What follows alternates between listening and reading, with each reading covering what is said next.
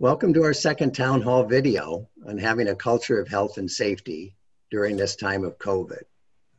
I'm Bruce Kelly, chair of the Borrego Springs COVID-19 Task Force, which is financially supported by the Borrego Valley Endowment Fund.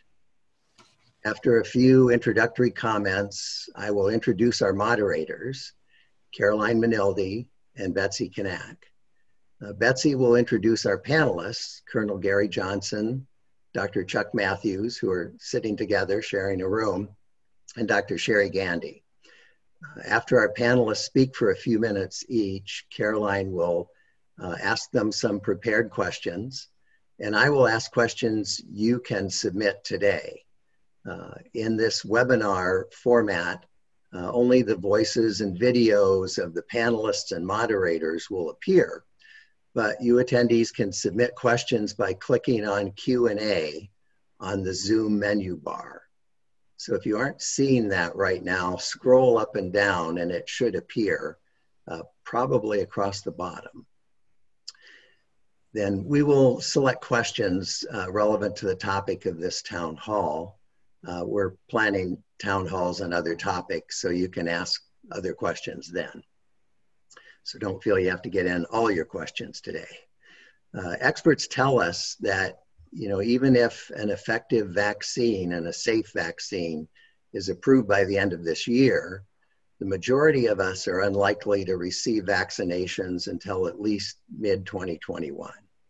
And we've already been experiencing, as you know, 6 months of limitations on our activities, and many of us are becoming fatigued. Even worse, we're stressed and anxious about the effects of this pandemic on, critical decisions we have to make about our lives, our own lives, our family members' lives. So our task force thought it was a good time to ask the leaders and experts on our panel to help us become more resilient to get through these remaining months. They will share ideas about how, as a community, we can help residents be more resilient, as well as how, as individuals, we can learn additional coping skills. So now I'm going to introduce our moderators who will take over the webinar. Caroline Manildi is a member of the task force and is an officer of the Borrego Valley Endowment Fund. And Betsy Kanak is also a member of the task force, and you probably know her better as executive director of ABNA. So Betsy's now going to introduce our panelists. Betsy, please go ahead. Thank you, Bruce. Thank you for that nice introduction. And I also like to thank you, Bruce, for your leadership of the task force. Well, thank you. Good afternoon, friends and neighbors. Thank you for attending our Borrego Springs COVID-19 Task Force Town Hall today on the topic of resilience. My name is Betsy Kanak, and I'm a member of the task force, as Bruce mentioned. And along with me today is my partner in planning this program, Caroline Manildi. But I have the pleasure of introducing our three esteemed panelists. Each of our panelists, with their experience and successful leadership in their fields, has much to offer us and our Borrego Springs community on the topic of resilience and our ability to remain safe and healthy and united through these trying times. I will introduce our panelists in the order in which they'll be speaking. First speaking will be Dr. Chuck Matthews. Chuck has a PhD in public health, a Master of Business Administration, and a Master of Science in Public Health. Chuck is the director of the North County Region's Health and Human Services for San Diego County. In addition, Chuck is an adjunct professor in the Graduate School of Public Health at San Diego State University and Cal State San Marcos. Next speaking will be Dr. Sherry Gandy. Sherry has a PhD in clinical psychology.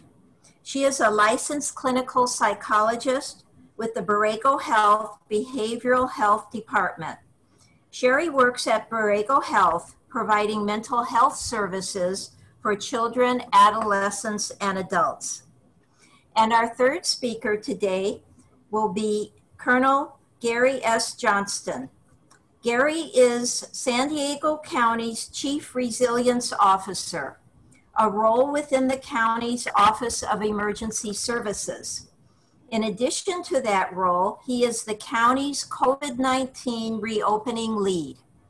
Gary is retired at the rank of colonel from a distinguished 30-year career in the U.S. Marine Corps. On behalf of Borrego Springs and the task force, we are very happy to have each of you here today. We welcome you and we thank you for being here. And now I'd like to turn the program over to our first speaker, Chuck Matthews. Thank you. Thank you so much, Betsy. I really appreciate that introduction. And I just want to say thank you to Bruce, Caroline also, and the entire task force for putting this on. It's so important for us to come together and talk about these things. Thanks so much for your leadership. I just wanted to spend a few minutes and talk a little bit about resiliency, maybe do a little table setting for my colleagues that I'm very fortunate to be on this panel with. But just to start, just basics, just even a resiliency definition. There's actually Gary and I were just talking, and he said there's so many definitions of that. But just to pull a couple, when you talk about resiliency as far as an individual, that really is the capacity to recover quickly from difficulties, right? A psychologist might say it's the process of adapting well in the face of adversity, trauma, threats, family relationship problems, and those health problems, which of course could be exacerbated by something like a pandemic, right? Or a fire or disaster. Community resilience overlaps quite a bit. It's the sustainability of communities, whole communities, to withstand and adapt to and recover from adversity and things that are happening to us right now. For me in public health, I spent a lot of time working on resiliency from that community level. So I just wanted to spend a couple minutes talking about community resiliency and what that means for us and what's happening, I think, in our communities. Community resilience really does equal community health as far as I'm concerned. Just like an individual can be more resilient, the more healthy they are, right? Physical health, having adequate food, having resources, money, those things, those help people be resilient. Well, that's the same thing for a community that's economically sound, has those things that make it healthy, helps that community be more resilient when faced with those kinds of difficulties. So a public health approach, which overlaps with a lot, whether you hear Dr. Gandy and Gary talk about this, for public health, it really has to do a lot with collaboration, encouraging and establishing community engagement, which is really key. While that's broad, a couple of items that we focus on when we're talking about community engagement and collaboration is social connectedness and resource exchange and sharing. So people helping each other with resources, those types of things, and really having those connections, which all really lead to developing or creating a culture of community, those relationships. And that really forms the basis of building that culture of resiliency. So there's a lot of things that go into that, a lot of variables, and I'm sure my colleagues are going to be talking about those, but that's really what we're starting to look at. So building that culture of community really starts with the community groups, committees, community organizations of all shapes and sizes that really, in a sense, care for and develop communities. As I said, it's helped by a strong economy, business climate, robust education systems, other infrastructure. That all goes into creating a healthy community. From what I've seen, I'll be honest, in my job, working in North County, which I get to work with a lot of communities, Borrego Spring is really rich and has a lot of robust, highly effective, engaged groups, committees, and organizations. You guys do. Frankly, there is a tremendous culture of community engagement there. It really starts with the individuals. Let's really back up. It starts with the people that drive that in Borrego Springs or in any community. There are those community leaders, those folks that have an expertise or a passion that want to donate and contribute that time and energy to build those communities. And the communities we're talking about, you guys know these organizations I'm talking about, whether it's the task force that actually is putting this on today, there's health collaboratives, folks that are involved with the clinic that's there locally that might engage Health and Human Services on a regular basis, the school district there, collaborating with foundations, other organizations, business groups that are there. These are all contributing to the health of that community and making sure that that community is healthy, thriving, and is able to be resilient through these types of things. I'll be honest, I think another thing that comes to mind for this, to be honest, is Supervisor Jim Desmond's revitalization group. He started that not too long ago. As soon as he was elected, he came in and started that and created a forum for folks to be able to come together. And a lot of other committees sprung from that. And I'm going to be honest, I think key, and this is in public health and throughout, government doesn't come in and say, hey, this is how you guys should be running things or doing things, right? If you notice, Supervisor Desmond's revitalization group is really run by the folks in the community. They decide what are the priorities in those areas, and really Supervisor Desmond has folks like myself or Gary or other people in the community, or have eyes on different resources to be able to help. How can we help? How can we help the community meet those goals? You know your community better than anybody. You know it a lot better than I do. But of course, when you share things, well, this might be helpful.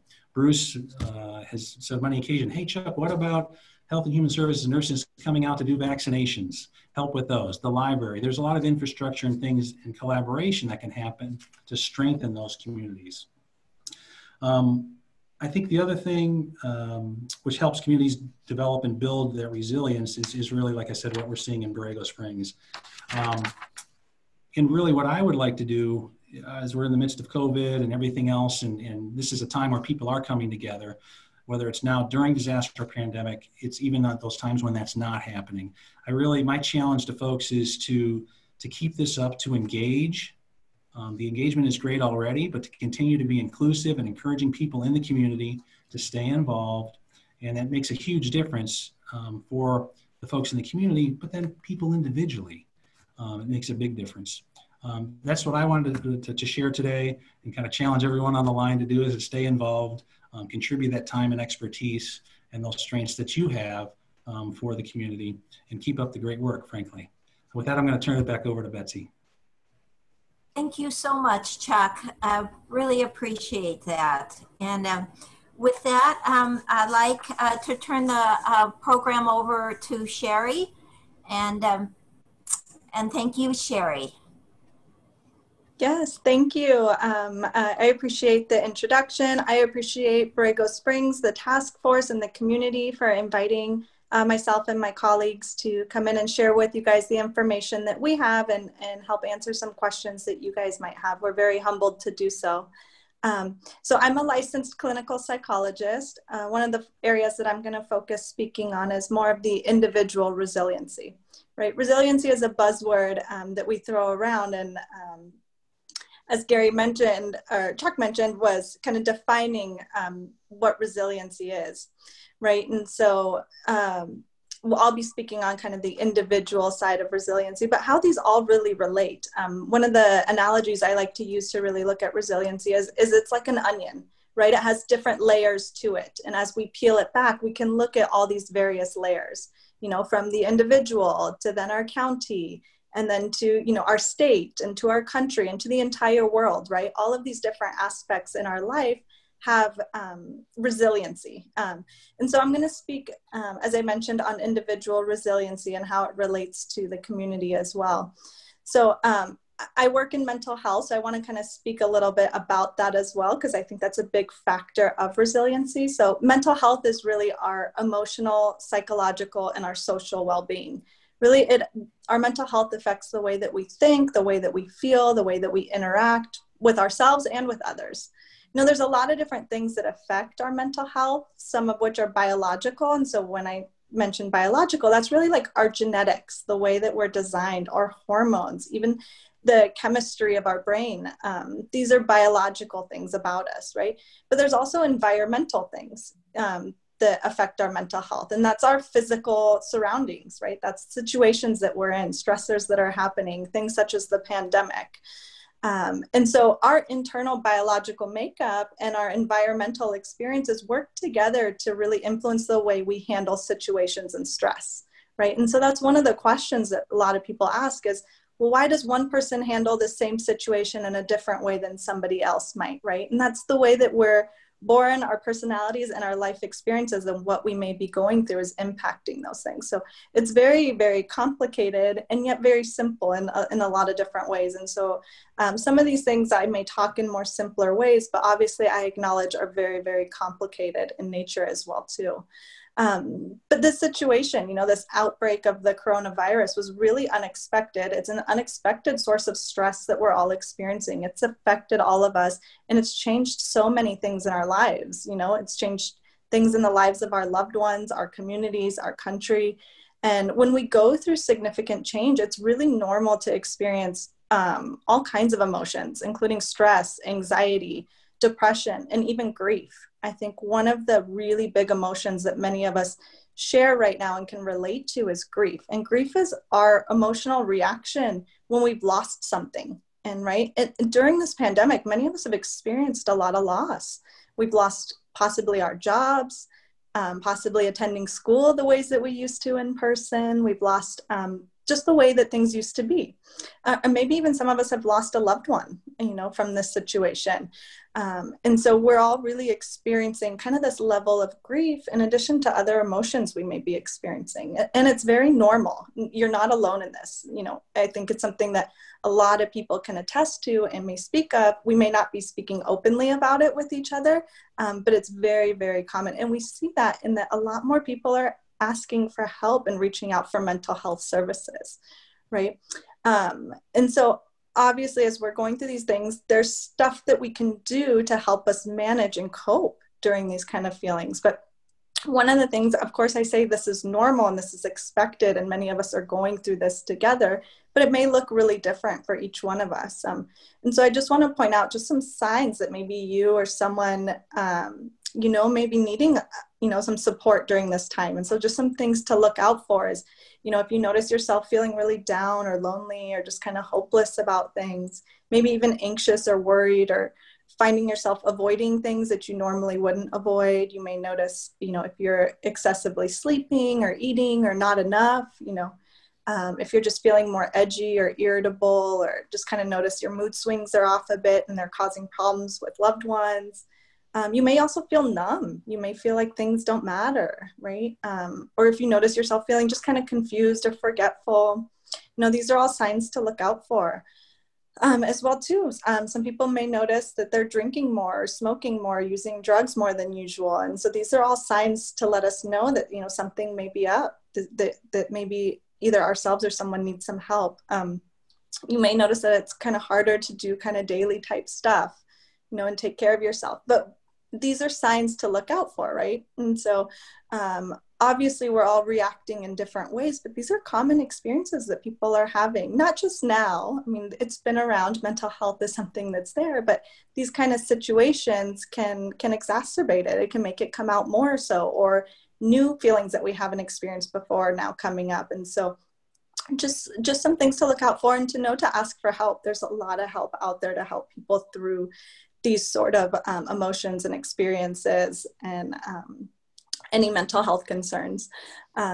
So as I mentioned earlier, some people wonder, like, why do some people handle situations differently? Well, something that there's been a lot of research around, which is this buzzword of resiliency, right? Resiliency is our ability to really adapt to these difficult situations, recover from them, and bounce back even stronger, right? And so resiliency, an analogy for that kind of experience is like climbing a mountain. It takes time, it takes strength, it takes help from others around you. You're likely to experience setbacks, but eventually when you reach it or you get there, you look back and reflect on how far you've come.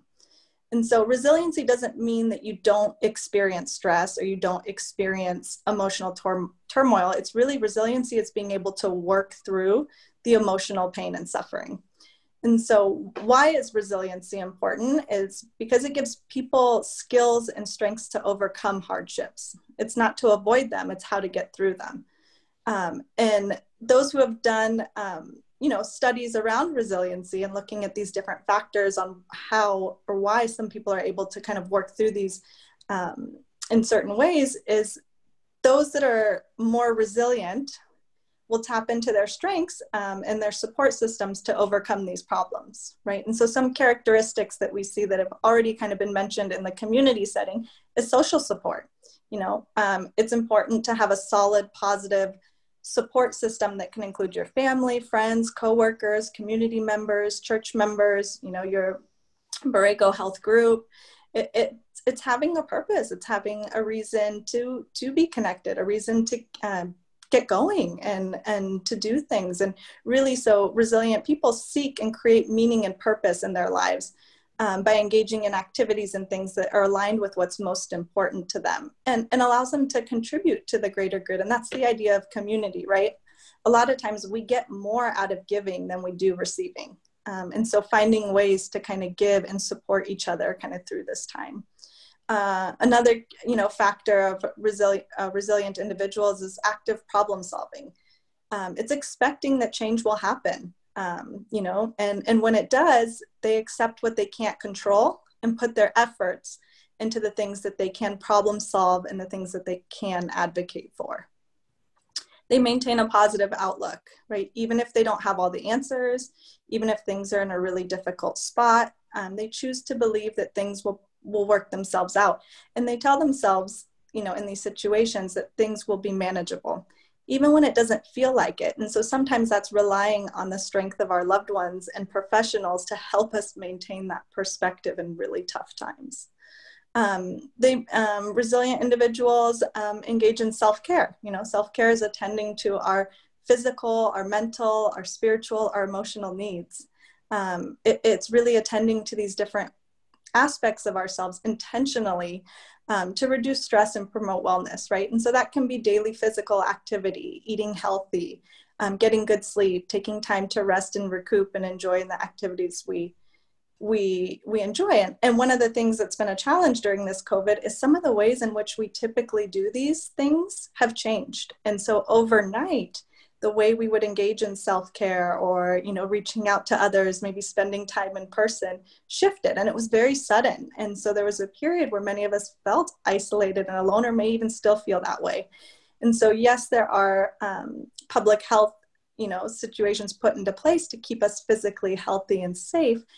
Yet there's still ways to get our social and self-care needs met. It's about adapting them, right? And that's the resiliency piece. How do we adapt these things that I used to do and do it in a different way and still stay socially connected through telephone or through Skype or through other means, or, with our small family knit community and what that looks like? How do we still attend church, if it's live streamed, or how that may be? And so there's been a lot of change and adaptation. The good news about resiliency is it's not something that you're either born with or not, but it's rather something that can be built over time. So really a lot of this stuff can be learned, ways of adapting to life-changing situations and building resiliency.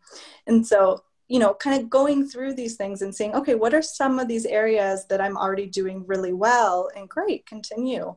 What are some areas that maybe I can kind of work on? What are some areas that maybe I can ask for help? And sometimes that is, help can be through loved ones. It can be through our support networks. And sometimes it can be professional help. And there's a lot of resources out there to have like mental health services. And I'll share that with the group so that can be passed along in terms of, there's a disaster distress helpline, a national suicide prevention lifeline, there's mental health services in the community, and there's things that are, we have access to 24/7 to help us through, our emotional distress, or crises that we may be experiencing. So that's just a little bit on just kind of individual resiliency, the fact that we can build on those. There are coping skills that we can engage in. Yes, they may be adapted and changed, during this time. And some of us have already been able to do that on our own. And some of us may need additional help or support and brainstorming what that could look like in our lives today and moving forward. And, and I'll invite questions as we move on as well too. But I'll go ahead and pass it on so we can talk more about community resilience. Oh, Sherry, thank you so much. That was just great, and it gives us a lot to think about. Very hopeful. With that, I would like to turn the meeting over to Gary Johnston and hear from Gary. Thank you, Betsy. And again, thanks for this invite. And I really, my hat's off to the task force for putting this together.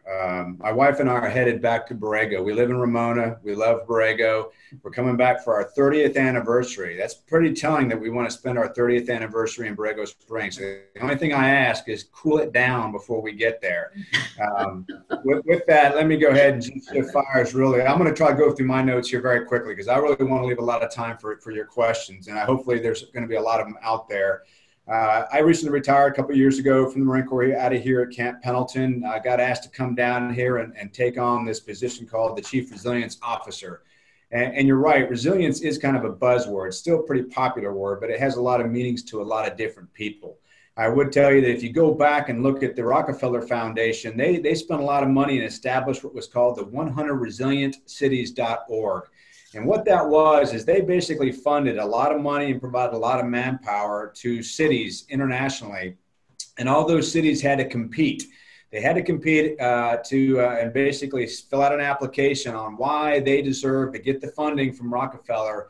And part of that funding was that they would be funded for a chief resilience officer for that city for a period of 2 years and some staffing that would allow them to build a strategic plan for that entire city to weather, to become more resilient. Well, that filled up pretty quick. They started in 2016, and by 18, it was already filled out. You actually had 101 because Houston, Texas got in very late after Harvey, and the Gulf Corporation kind of helped split the bill, and they got one chief resilience officer as a result of that. But you have resilience officers that span the planet.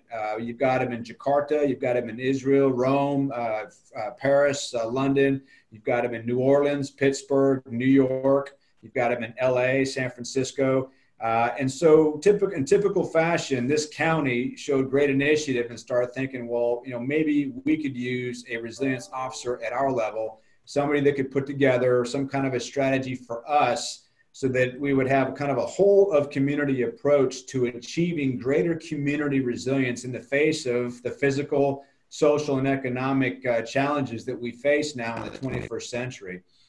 So enter Gary Johnston. Now, I'm not a guy to basically build you, a 1,000-page strategy like most you'll see in the cities that sit on coffee tables. What I actually developed with my team was what we call a resilience program. And I actually sent a copy of that program. It looks a little bit like this. I'll show this to you. I sent a copy of this to our task force so they have it. If they want to forward that to you, it's open to the public. We actually finished this thing up in February, but then we got hit with COVID. So I've been kind of delaying the dissemination of it. But what this particular program was designed to do is exactly that. It's kind of like an inspector general. I go around and with my team, we take a look at all the potential acute shocks and chronic stressors. And I'll define those in a minute. The other thing that it does is it does define resilience for the county. I looked up and with the Homeland Security thinking I would find the one definition by the military or by this particular agency that would define it. Well, when I started researching even that agency alone, I found out there was over 70 different definitions for resiliency, even through one agency. So my team got together, we looked at all of them, and we basically came up with the resilience is the ability to resist, recover from, or adapt to the effects of what we call acute shocks or chronic stressors. And then we got to learn to live with the changes and uncertainty. Now, acute shock, what is that? Acute shock is the wildfire. The acute shock is the earthquake. The acute shock is a pandemic. But we also know there's some chronic stressors out there that we really need to take a hard look at as a county. Things like homelessness, things like substance abuse disorders, poverty. Those are basically type things that basically will impact you over an extended period of time, where the acute shock usually comes and goes. We're kind of in a hybrid right now with COVID, quite frankly, because it's a combination of acute shock, but it's also, quite frankly, a massive chronic stressor, and will be probably through 2024, 25, until we hopefully can really economically and socially recover from this thing. And so that's really our definition. Why it matters. It matters because at the individual level that was discussed, when you're resilient, you can face challenges and you can thrive in the face of challenges. And then when you're an organization, you basically have that staunchness about you that if you're truly resilient, sometimes it doesn't affect you at all. And that's really the ultimate test when you're resilient, is that when it is a hot day, it doesn't feel so hot to you. So that's kind of it as far as the program. I will tell you the program is built down into 3 components. The one component that I think is worth mentioning to you is what I call the resilience review process. It's a 5-step process. And what we do with that is we look at all the potential shocks and stressors that are going to face this county or the community. And we go through a 5-step that says, let's pick the one that we believe is the most egregious or the most threatening. And so when I first got here, in strata putting this program together, they asked me, hey, Gary, we want you to start doing a resilience review on wildfires right now. And I'm like, oh, my goodness, I haven't even developed the program. But yes, sir, I'll do that. And that's actually what we did. While we were building the program, we did a deep dive with a team of subject matter experts from in the county, outside the county, and we looked at all the potential resilience gaps, those things we know we could improve upon to make us more resilient to wildfires. And we looked at things left of fire, as in pre-fire. We looked at things for our ability to respond to the fires, and then how we would recover from the fires. And from that, we developed 50 tasks. And those 50 tasks, things that we had to do, we assigned those to different departments within this county. And I put an expiration date on when they're supposed to get those things done. And I will just be happy to tell you, it was 1 year ago where we did this report. I will be briefing out the Board of Supervisors on the 29th of this September. So tune into a Board of Supervisors where we basically review what we've done in the last year. We've accomplished 66% of those tasks. And I will tell you, just based on how we performed at the Valley Fire, and I was out there for 3 straight days as an OES rep, I will tell you some of the things that we did in this report paid huge dividends on how we were able to contain that fire. And so that's the big resilience review process. And you can use this type of process in anything. I'm actually potentially going to be looking at homelessness. If we ever get ourselves out of COVID, that may be the next threat that my team takes a look at and figure out what can we do to be more resilient to that. That is a wicked complex problem, as you can figure. I'm going to kind of stop right there and maybe finish up with what I consider four factors that I think can help build your resiliency. The first one is information and communication. What I mean by that is, I can become very, very resilient just by the method of which I receive information. What kind of information am I receiving? How is the communication? You all are doing dynamite. Just this particular venue right now, as Chuck said, is a form of information sharing or communication. Those type of settings that you have, or these venues, actually will make you more resilient because information is often power. It allows you to be prepared. But that is the second building block, or the second factor, is preparedness.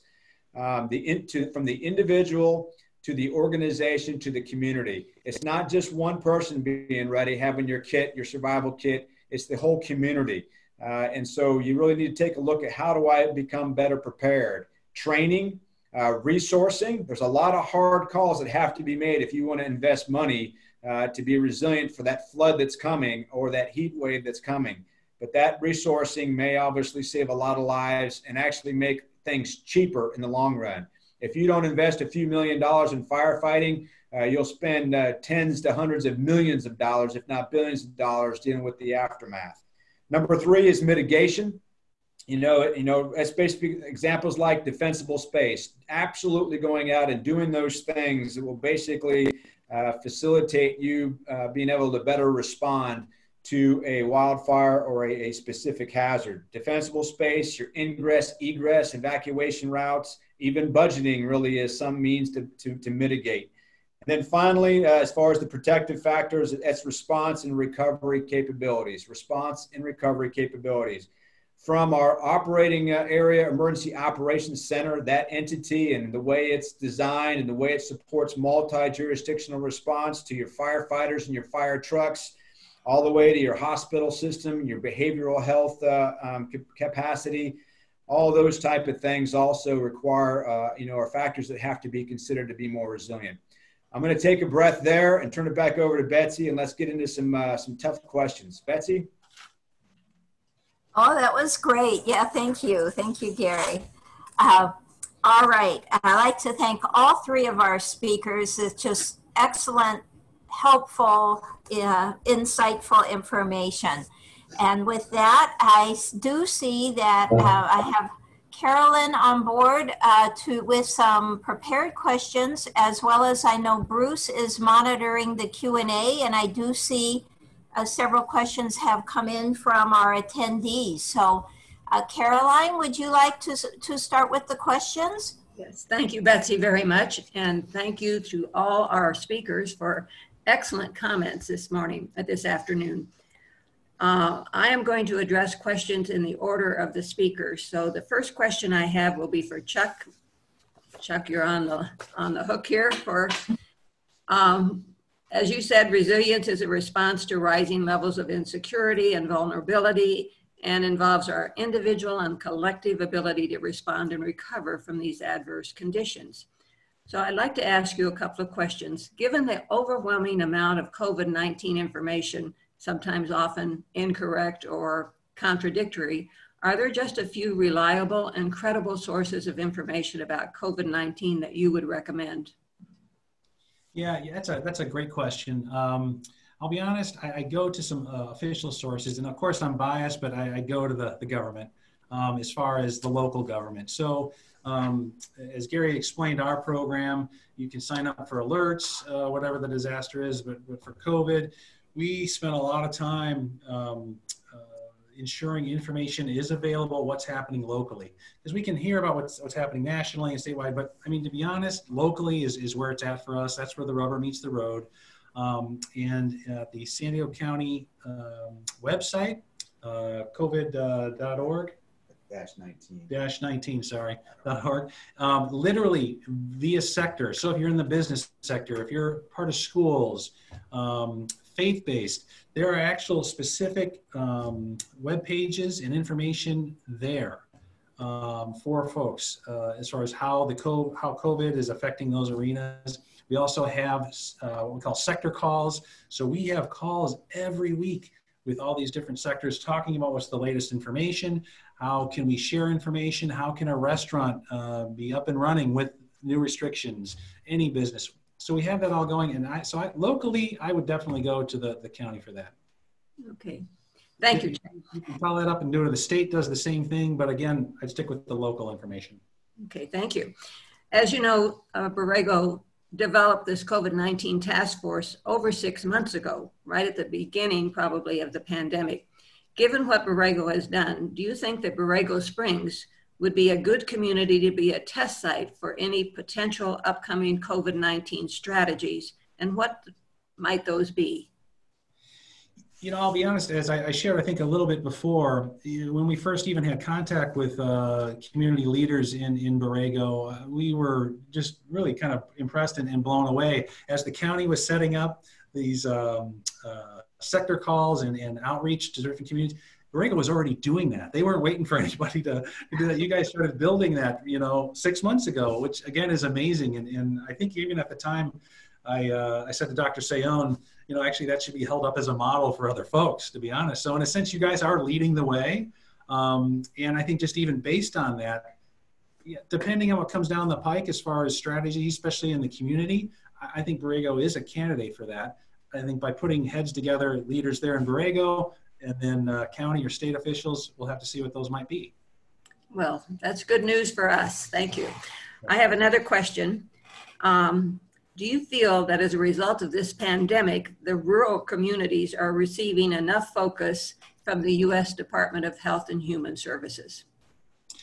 I really do. I think a big focus when we hear from our federal partners and our state partners, you know, the big issue, we already know this and are aware of this, but they want to ensure that we are reaching all communities.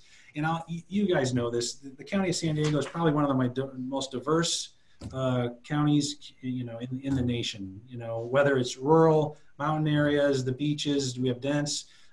So we've really created our service approach to a regional community model so that we're able to kind of tailor those services to the community. As I mentioned, Supervisor Desmond's revitalization group, it is about bringing the staff, the departments out to the community to say, what do you guys need? How can we help you reach the goals that you want? And so that's the framework, as I think Gary has said, that we've used in our approach to disaster. Well, thank you very much, Chuck. I'm going to move on. There may be more questions for you coming up from the audience, okay? So I'll turn to Sherry now. I recently read that the Kaiser Foundation released a poll showing for the first time that a majority of American adults, over 53%, believe the pandemic is taking a toll on their mental health, which of course affects personal resiliency and community resiliency. This is not good news. Now, I know you spoke a great deal about mental health issues affecting people today. What are some of the ramifications of those with respect to issues concerning child abuse and other kinds of things that we are hearing are rising in quite, you know, substantial numbers? Yeah, and so mental health has always been around. There's been stigma around it. It hasn't necessarily been talked about as well. And so one of the great things is we're starting to see people open up more and speak to their experiences with mental health. And so we are, like, naturally in the past few years seeing more people open up, and we're seeing the rise in those numbers as a result of decreasing stigma around it. Then on top of that, when we experience a significant event such as the pandemic, it does then kind of also add a chronic layer of stress for people, especially, as I mentioned, if we are losing things and things of that nature. And so, yeah, that is concerning, you know, and yet at the same time, there are things that we can do to help manage our mental health, right? So we all as human beings experience a range of emotions. We experience sadness, we experience depression, we experience stress, we experience anxiety. These are normal things, but sometimes when it becomes a little too much, and it starts affecting our day-to-day functioning or the way that we're able to interact, that's where we also want to be able to get help. And so one of the ramifications, as we know with chronic stress, it affects the way that we feel physically and mentally. And so it's important to notice and know your warning signs, know if you're experiencing any changes and things of that nature, and open up, talk to a loved one, you know, talk to somebody and ask for help. Know that there is a lot of support out there. One of the responses to what you're mentioning is, yes, we have seen a rise in mental health concerns. And so people have been, you know, legislation has loosened up some of the regulations around how we can provide mental health, which is how telehealth came about, where now we are able to serve, you know, individuals who maybe didn't have access to mental health care needs or couldn't afford transportation to get there. And so there is this opening up of access to care. And there's been, in a response to that, there's been, you know, hotlines that have been created to be able to receive 24/7 help from professionals. I will share that information as well too. But those are definitely ways in which we can attend to our mental health. Thank you. Are there differences in resiliency between men and women? You know, I think that's one of those things that, you know, when we tend to gender norm men and women, you know, I think that's been one of those struggles in our field that generally we're human beings, right? And based on our upbringing and our backgrounds, you know, there's different ways in which we respond. You know, I don't necessarily per se know that there's a difference between men or women. It's a lot more of our childhood experiences, our upbringings, and our current social support that more so influences the way that we respond to stress and work through it. Now, one thing that we do know is culturally, women, one of the studies we do know is women tend to be more open to or accepting of sharing their feelings. And so it gets identified at times and then open to help. Sometimes for men, culturally, based on our upbringing, our culture, our environment, maybe those things, aren't or stigmatized to talk about. And so it's carried a little bit more internally and maybe not identified or comes out in behavioral type situations. And so I don't think it necessarily defines resiliency, but it can serve sometimes if there are barriers like that to getting help, and a big part of resiliency is getting help and support so we can work through things. But I think more so it's more like our upbringing and our personalities than it is necessarily gender differences. Good. Well, thank you.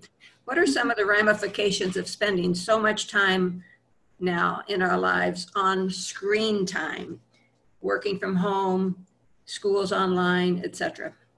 Mm-hmm.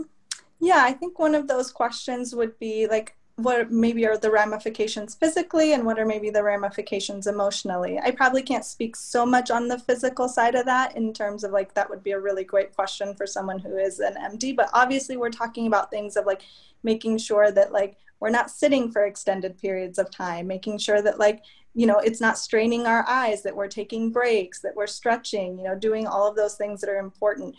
In terms of how it would affect our emotional well-being, I think in the same way, right? Making sure that we're not stagnant, making sure that we're getting up and that we're walking, that we're exercising, that we're still engaging in other activities that release, endorphins and release dopamine that help us with regulating our mood. Those are things that are very important.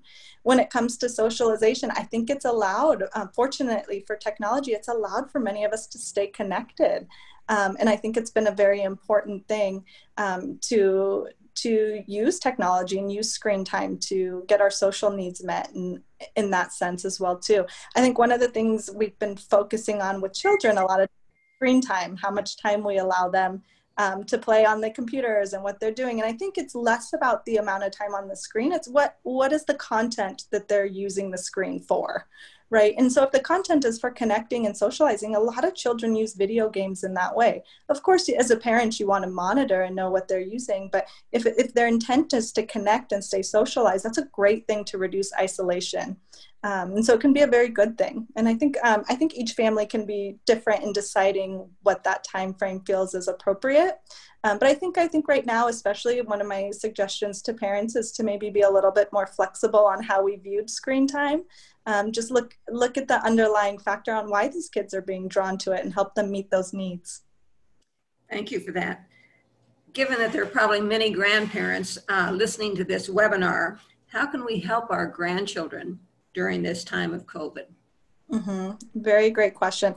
COVID's affecting everybody's emotional and well-being in different ways, right? And children aren't exempt from that. Children are feeling it both directly themselves, things have changed in their lives. Maybe their parents' level of stress has changed around them as well too. So they're very, very aware, but developmentally, we all make sense of it a little bit differently. And for children, they don't always have the words or the language to express how they're feeling.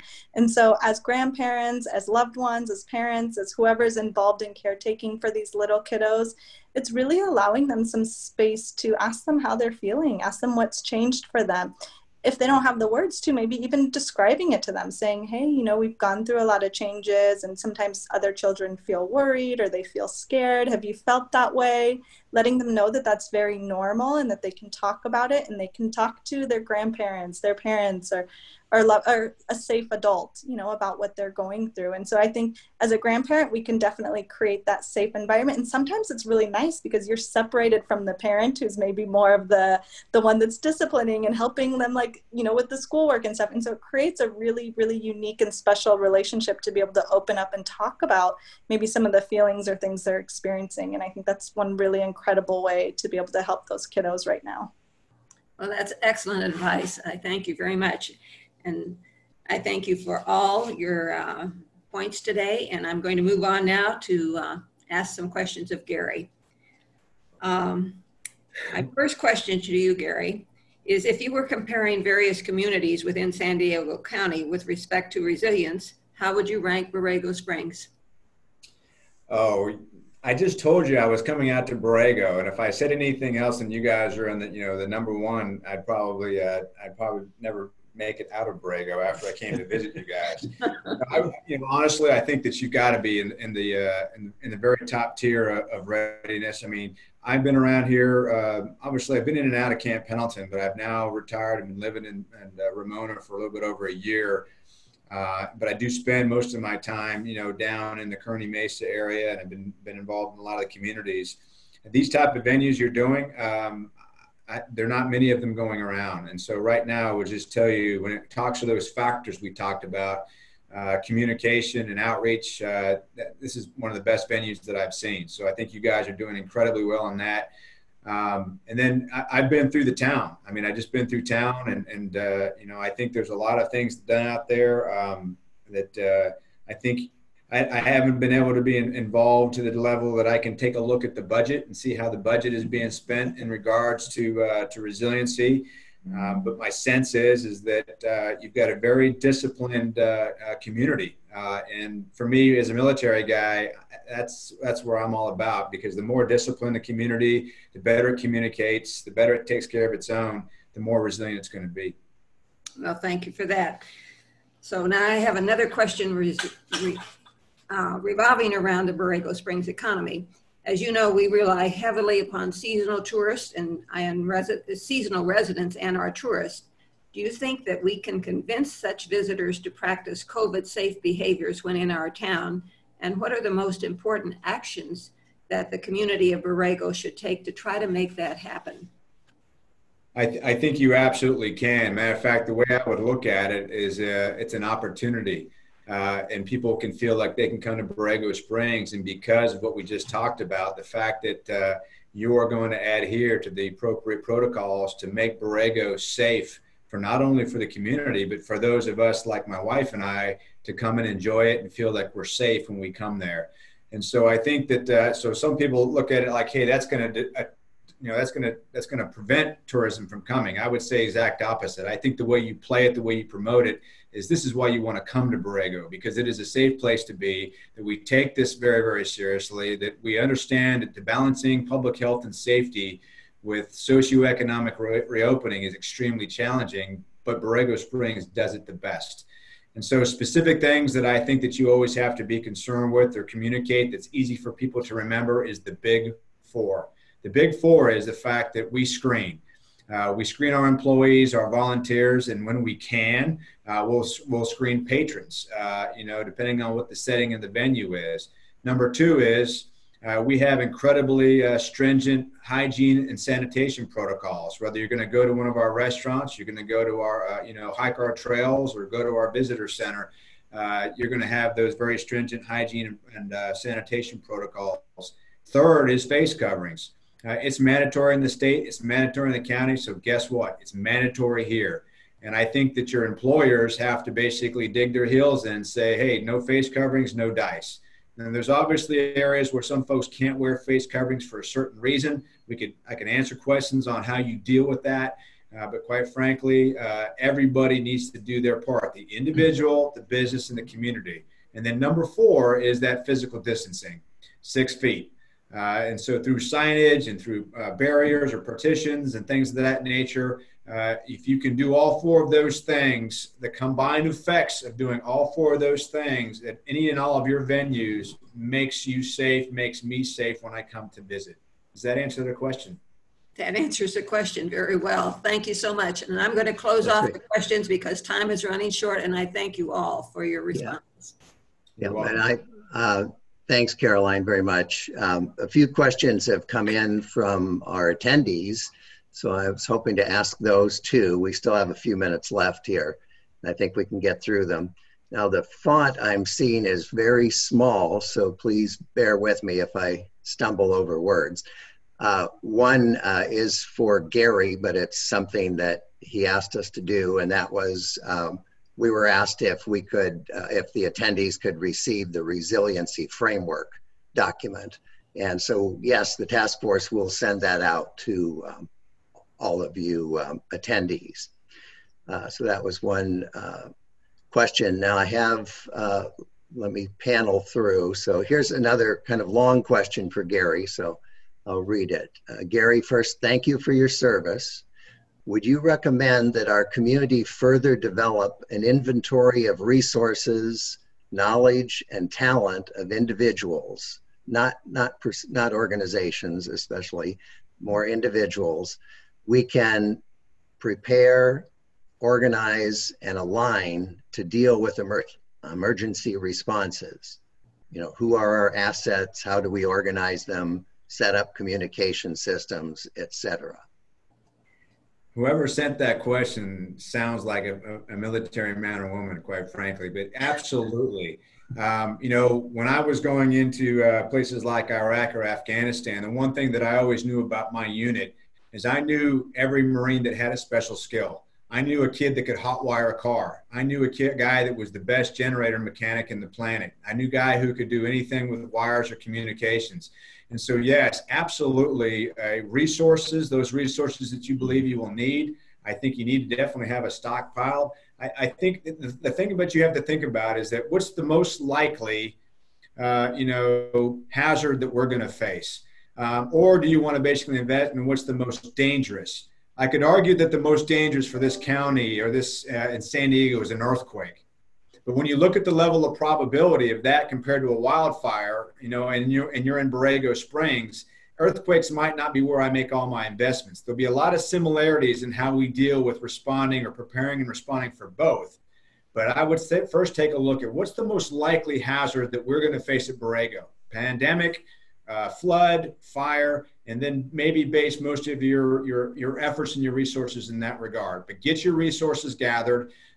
Find out who's got the tractors, the trailers, the big trucks, who's got the skill sets that you may need.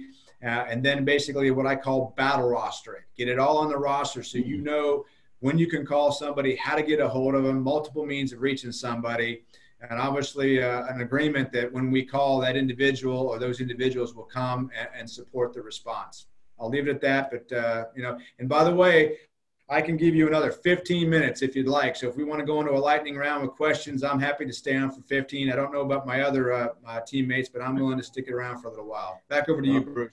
Okay, well, I'll keep asking questions and we'll see if people hang in with us. We still haven't reached the hour mark yet. And Gary, I'll ask you this question. I don't know if you can answer it because it's not, directly your area of responsibility, but one attendee asked, will the park, meaning the Anza Borrego State Park, reopen by January?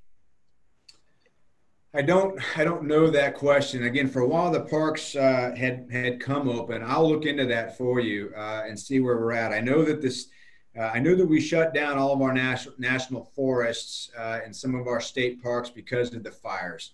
I would hope that those will actually reopen pretty soon. There's been some weather changes up north, definitely in the Colorados. They got some really frigid cold weather. And although that's not in California, what that did is it released a lot of resources that can go elsewhere and maybe come help us out and speed up the recovery and the containment of these fires up north.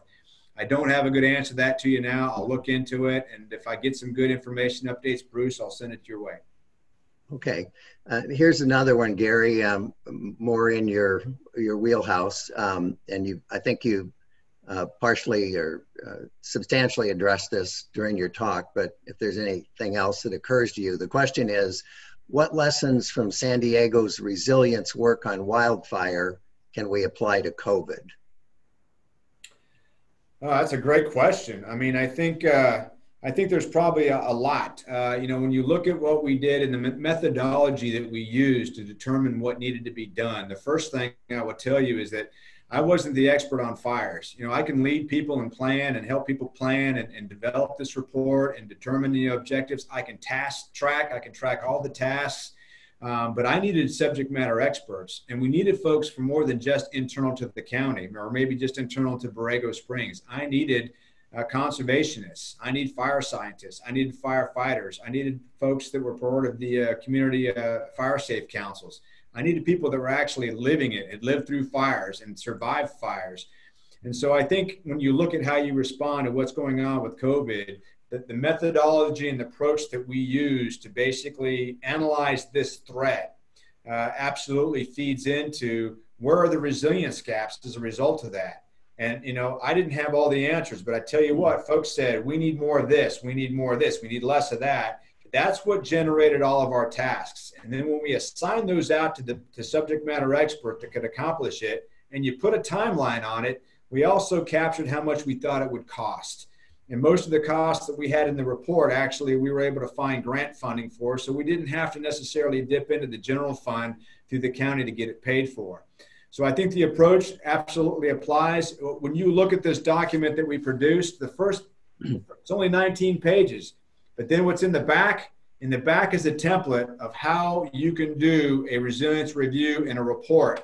I built this so that we could actually hand it off to other jurisdictions. I don't have any staff, but I tell you what, I can pull people from the county that helps me do this, but the template that I've given, Borrego Springs could take a look at this document, and you could absolutely probably apply it to what we were just talking about on how you might want to basically take a look at what you need to do to fill gaps in response to what you think is your most significant threat.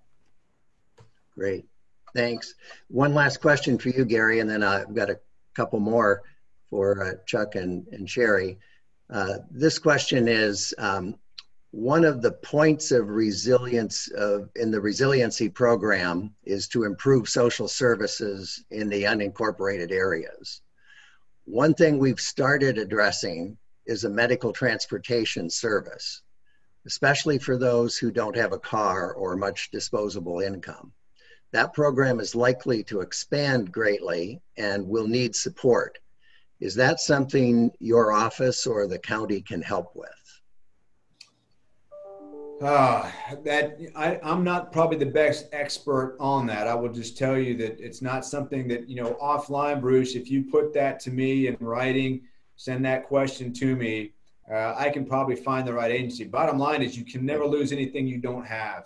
And I would say that through your community leadership, yes, elevate that, and we can see absolutely if it can be addressed. One thing I've been very, very impressed with this county, and I've only been here a little less than 2 years, is the level of leadership, and absolutely they believe in their motto, which is, all for the public good. So push me that information. I'll dig into it, and we'll see if we can get you a reasonable answer. I just don't want to step in it because I'm not the expert in that regard. So thanks. Okay, we'll get back to you on that. So thank you very much, Gary. Question for Sherry. Are coping skills culturally specific? For example, Borrego Springs' large Latinx community could use our support on coping skills, misstated it. Could our community use coping skills that are culturally appropriate and responsive? Yeah, I think coping skills can go across the board, but I think different cultures may value different coping skills. And so one of the things that sometimes we see is like in some cultures, it's more of an independent type culture. And so we talk a lot about individual resiliency and things of that nature, right?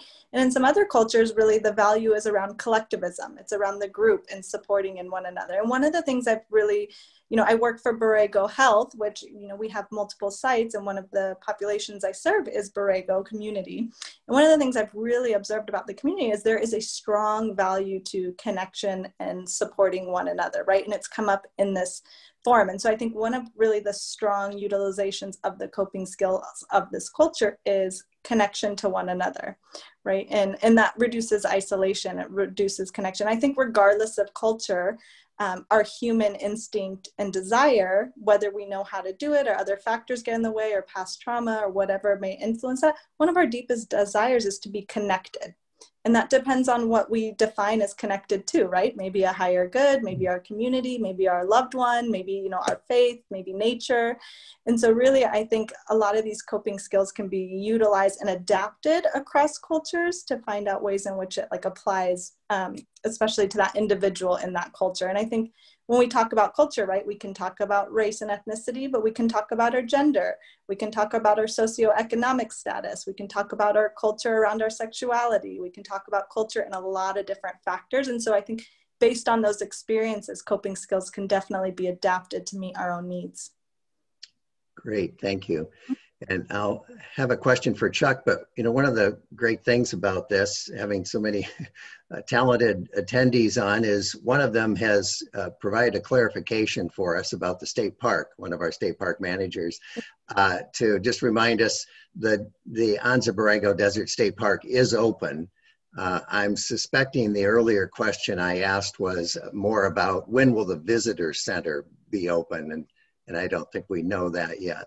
But I just wanted to point out that that we did get a clarification on that that I should have realized. Now I'll just finish. We're running over here 5 minutes at this point. One question from a seasonal resident, and I'll direct it to you, Chuck. As I contemplate returning to Borrego Springs for my 15th winter session, I'm concerned that both visitors and locals are more or less in agreement that measures are in place and will be adhered to so that the spread of the virus during the coming winter months is kept to a bare minimum. This would seem to me to be a cornerstone of reducing stress, which might be caused by an influx of outsiders into a small, close-knit, vulnerable community. So basically, how important is that agreement on COVID-safe behaviors, I think is the question. So how important that is. I think that's very important. And as a community that has folks that are coming in and out on a regular basis, the folks that are there and the folks running those organizations that basically set the tone and set that example is key. So I think it's very important so that no matter when you come in, whether it's, I think Gary and some folks had mentioned, whether it's signage, putting those things in place, almost putting yourself in their position. If I'm a visitor coming in, Gary's coming for his anniversary, he knows what to do. But say he didn't, you know, is there signage? Is there, you know, direction there for people to know? When the first business that they walk in or the first gas station, you know, do they get that information? So maybe you look at, you know, where are those first contact points for people when they come into the community, and ensure those are in place. But very important because it automatically sets the tone and says, hey, if you're going to be here, you're going to have a great time, but these are some things that need to happen so we all can have a great time and have less stress. Great, thanks. And I'll just mention something since you brought this up. With some advice from our business community, the task force has prepared a poster that we're about to distribute, and we hope every storefront in town will put the same message in its front window. So as people, not just our residents who we hope will model good behavior, but as seasonal residents come from all over the country and tourists come, they see we're all seeing the same message and hopefully, you know, living by the same COVID safe behavior. So that'll happen pretty soon. But I do want to thank you panelists so much for your informative and insightful comments and the great responses you had to our questions. I can't thank you enough for that, for being so generous with your time. I want to thank our moderators, Betsy and Caroline, for doing a great job. And I want to thank all of you attendees for being part of this. And we had at one point 60 people online. People are just starting to drop off now, so we better end it. But we are planning to do more town halls, and we will be announcing those and sending out invitations. So stay tuned for that. And thank you all. I'm going to end the webinar now. So take care. Bye-bye.